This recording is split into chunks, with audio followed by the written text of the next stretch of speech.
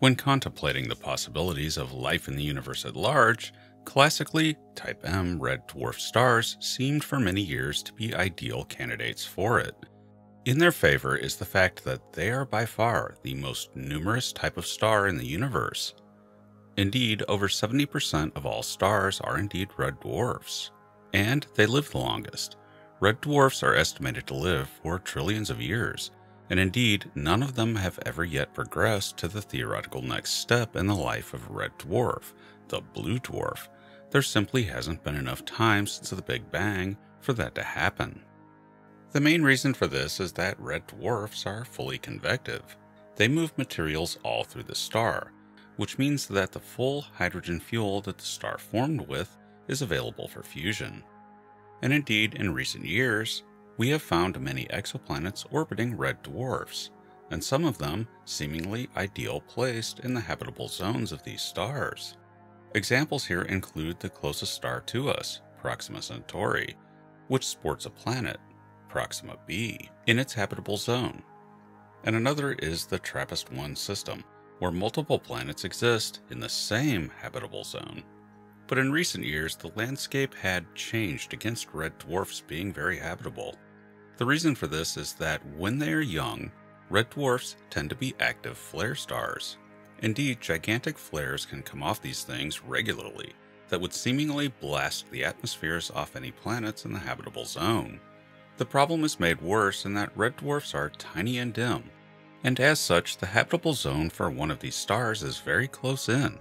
Planets within these zones tend to orbit their star in a matter of days, and are so close that they are thought to be likely to be tidally locked, with one face always turned towards the red dwarf. But our understanding of science changes, sometimes dramatically so, with each new discovery, and that has recently happened with red dwarfs. I don't always get to deliver good astrobiology news on this channel, and with red dwarfs it's mostly been bad news for years, as far as the possibility of life is concerned. Not so here. Red dwarfs have come screaming back to viability for life in a huge way. In a paper by Ekaterina Ilin and colleagues linked below, they detail that they were able to determine where the flares were originating on 4 red dwarfs based on predictions regarding their magnetic fields and watching the rapid rotation of these stars. They found that the flares originated from latitudes of 55 degrees to 81 degrees, placing them closer to the poles than is normal for a star like the Sun, having something to do with the magnetic fields of these stars. If more observations show this to be the case, then it would mean that the flares produced by red dwarfs would generally miss their habitable zone worlds. That would mean that red dwarfs are fully back on the table as far as the potential for life and even civilizations go. They would indeed be able to retain robust atmospheres that wouldn't be stripped off, and thusly maintain liquid water. But that doesn't remove all of the restrictions to life on worlds around red dwarfs. Still present is the problem of tidal locking. This situation would make tidally locked worlds into so-called eyeball worlds, where one side is too hot to support life, and the other side is too cold, but with a thin band of habitability at the permanent twilight zone of these exoplanets. Recent work here, however, has shown that these kinds of worlds, providing the right conditions are present, can transfer heat to the cold side, allowing for an expanded area of habitability on some of these exoplanets. So what would life on a red dwarf exoplanet look like? These would be alien worlds indeed. While we can't say for certain what life on an alien world will look like, especially considering the enormous diversity of form life takes here on Earth, there are some clues. While certain things are going to be wildly different, evolution in terms of utility is always going to lead to favored paths by life anywhere in the universe. We see this on Earth. A dolphin and a shark are not closely related, yet both share a similar form because that form is advantageous in their oceanic environment for what they do to survive. It can be envisioned that the forms of fish and aquatic mammals may have analogs living in exoplanet oceans. So while you can't predict exactly what they'd look like, you may well see some familiar shapes. Another area is that of plant analogs. Exoplanets around red dwarfs may have these, and they might take similar forms as trees and plants here on Earth. If Earth plants are any key, plants in general very much make use of red light frequencies from the sun. A red dwarf would seem ideal here, emitting plenty of red light for exoplants to use. But it's also been suggested that while plants in that environment might take recognizable forms, they would almost certainly not be green. In the light profile of a red dwarf, black plants seem a more likely path. This would lead to a very strange state of affairs if we were to ever visit a red dwarf inhabited exoplanet. It would be a redder environment, dimmer and more like twilight, with coal-black plants.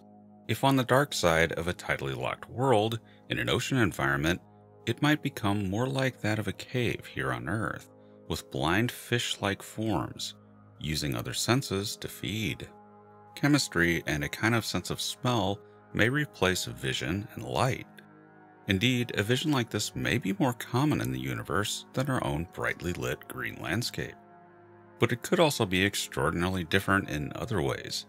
Our world has seen the dominance of amphibians, dinosaurs, and mammals at different times, but that's Earth, and there are certainly other paths, and an exoplanet may have seen a dominance of a life form that we have no analog of at all, governed by a radically different planetary history than our own.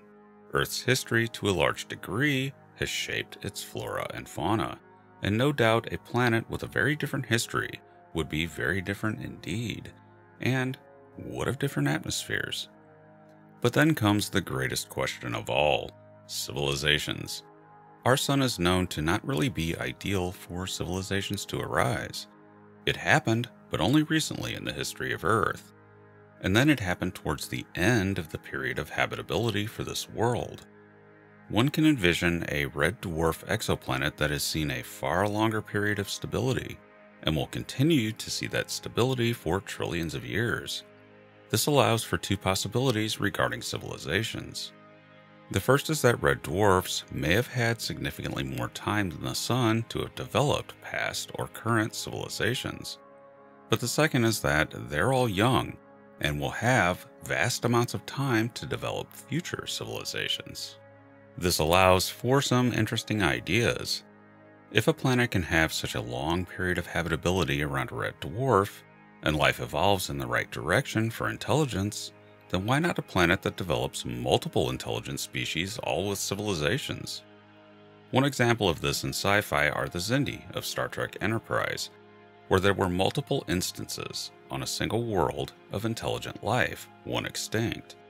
There could be planets where alien archaeologists study not the fossils of dinosaurs, but the fossils of technosignatures of civilized species that came before them that were wiped out, perhaps by an asteroid, millions of years previous. Or perhaps the rule is that once multiple intelligent species arise on a planet, a war develops, or the pre-existing intelligent species actively works to downshift the up-and-coming one. If we manage to survive for a few million years more, this could be a problem for us. If, for example, the dolphins become increasingly intelligent to the point that they ask us to figure out a way to liberate them from their oceanic prison and give them a better engineered physiology, do we do that? Or do we simply let nature take its course, making for vengeful, angry, intelligent dolphins that eventually develop better physiology? Then they uplift everything in the ocean to be intelligent, and it becomes a season of revenge on the humans that ends in our extinction. Or is it simply better to prevent evolution from going into such untidy territory? Humans will rue the day when the clams become intelligent. This also opens the way for a future for the universe where an explosion of intelligence occurs as the red dwarfs age. Perhaps we may be early examples of it. There may be a time where intelligent civilizations blossom in the Milky Way and become ubiquitous among the red dwarfs.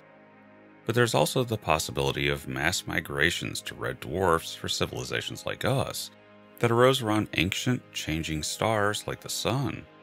The red dwarfs may not simply be places where life can arise, but also make for perfect retirement homes for civilizations that arose around G-type stars. And eventually, in the very distant future, the red dwarfs may be the only game in town as far as stars go, and all civilizations come to settle around them. Or even construct red dwarfs from other stars or gas clouds.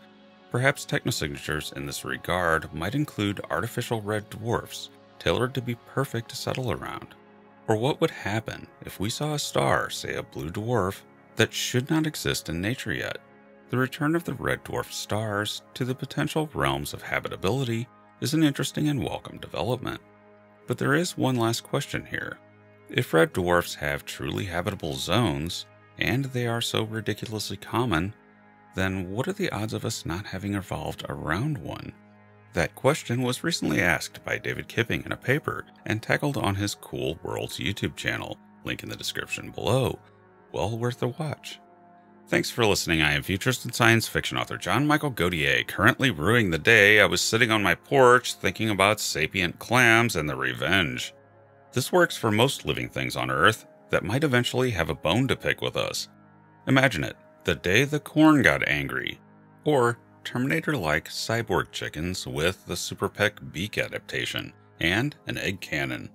Some say I worry about the activities of the future of my food too much.